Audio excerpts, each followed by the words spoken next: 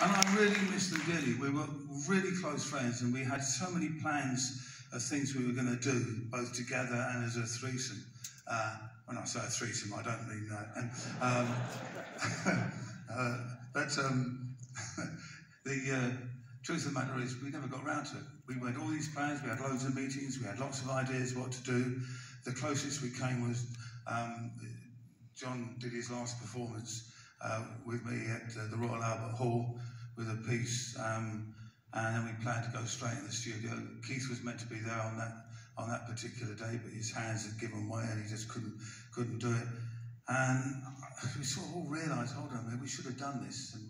And sort of a big lesson: don't wait for something that happens, because tomorrow might not actually ever happen. So sadly, we never did all the things that we planned, which was very heartbreaking in many respects. But they were great fun people. I mean, Jon had a wicked sense of humour, and so did Keith.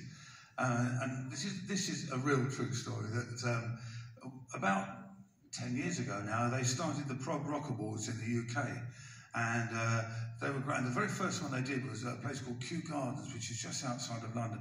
Beautiful botanical gardens owned by the Queen, where it's claimed to have every species of plant in there that there is in the world. Amazing place. If you ever go to London, it's well worth just taking a little trip out and going to Kew Gardens. It's beautiful. And they held the first event there in the evening. And because they weren't used to holding events there, because people went during the day, obviously, and all the toilet facilities, for example, were outside. There was very little inside where they had the big reception area, which is where we're going to hold the Prog Rock Awards. In fact, the toilet facilities, which were upstairs, there was a ladies' toilet and a men's toilet. The men's toilet was very basic, had six sort of traps to pee in, and only 2 cubicles for, if you needed a slightly more time sitting down. I don't know what the ladies were like, because you couldn't see very clearly through the keyhole. It was very blurred to one side. Anyway, I decided, I thought, hold on a minute. After like the 8-course meal and all that rubbish, I thought, everybody's going to be making a rush for the loo before they do the presentation of the awards. Therefore, when they serve the coffee, I'm going up there, I'm going to get out of the way. Otherwise, I'm going to be queuing. Because like most people of my age, there's a weak bladder, so I thought I ain't going to hang around. So it came to the coffee, and up I went into nobody there, great. So I go into one and I start having a wee, and a voice said, "Who's that?" And I looked around, and I went, I recognise that voice, Keith. He went, "Is that you, Rick?" And I went, "Yeah." I said, "Where are you?" He said, "I'm locked in one of the cubicles." He said, "I can't get the door to open, it's jammed." He said, "Come and give it a yank. Will anybody else in?" I went, "No, we can't." I went over and got hold of it and started pulling it, he's pushing, nothing.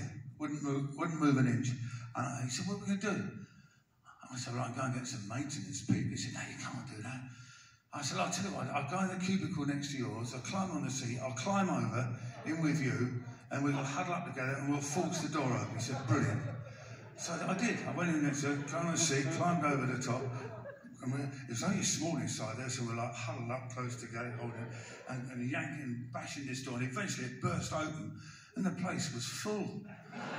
And we're there holding each other, and Jon Lord was having a wee, and he just looked around and went, "Oh, now there's a surprise." And the story did the rounds around the UK, I'll tell you, people used to say to me, "How's Rachel?" I go, "Oh, she's really good." And they went, "And Keith?" Anyway, I play unashamedly a piece, especially for Keith and Jon. And it's a piece I wrote back in 1982, I think it was, but it's just, I can close my eyes and have great memories of these two guys. This is Gone But Not Forgotten.